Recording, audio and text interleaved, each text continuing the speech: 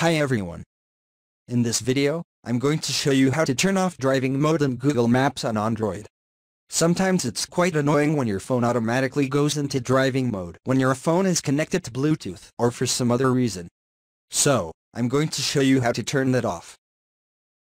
Now, first thing you want to do is head to your Google Maps app. And in the top right hand corner, tap on your profile picture. And then once you've done that, tap on the settings icon. Now scroll down a little until you see the setting where it says, Navigation Settings.